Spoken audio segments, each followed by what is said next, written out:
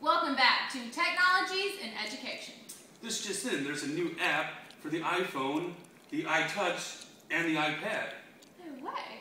Just in, Sparkvue is now a science education data collection app available for the iPhone, iTouch, and iPad. This app uses the device's internal accelerometer to generate acceleration versus time data. Let's check it out. Now we're going to look at the Sparkvue app.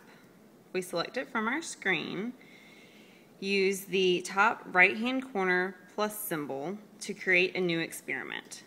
From this experiment, you can give it a title and a description by clicking on this top box. We'll title this experiment Test 1, and we won't give it a description, and click Save. Then you can set your measurement and units. For this one, you can use your accelerometer with respect to your resultant, X, Y, or Z. In this case, we'll use accelerometer with result to X. You can also choose your units to be either in G's or meters per second squared. We'll use meters per second squared and click Done. Then you want to set your sample rate. So how many times it takes the sample per unit of time. We'll have it sampling once every second. You have the option of using hertz, minutes, or hours. And we'll click Done. And then you want to set your duration, so how long this experiment will go on for. So we'll enable our automatic stop just to make life easier. And we'll have it stop after, we'll choose 15 seconds for this and click Done. Then to start your test, you click Done in the top right hand corner and you'll click on the word that says Test 1 and then you'll click the green to start your experiment. To start the experiment, we press the green button.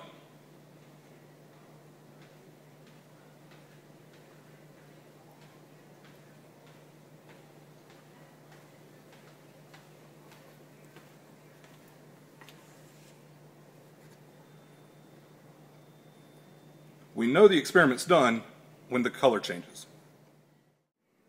1, 2, 3. So this is a graphical display of our data.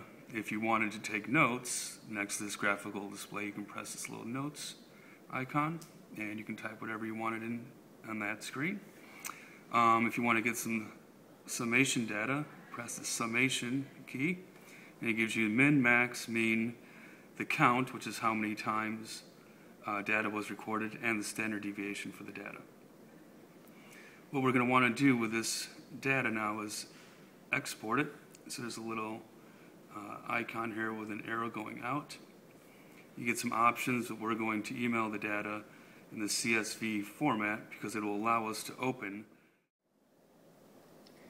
As you can see, this is our email from the document we just sent from the iPad.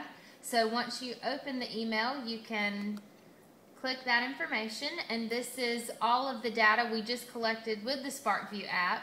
So now this is available to look in different formats within Excel, but also the data is collected where you can put it into other programs such as Tinkerplots or Fathom and look at different data collections there. So this concludes our exploration of Sparkvue.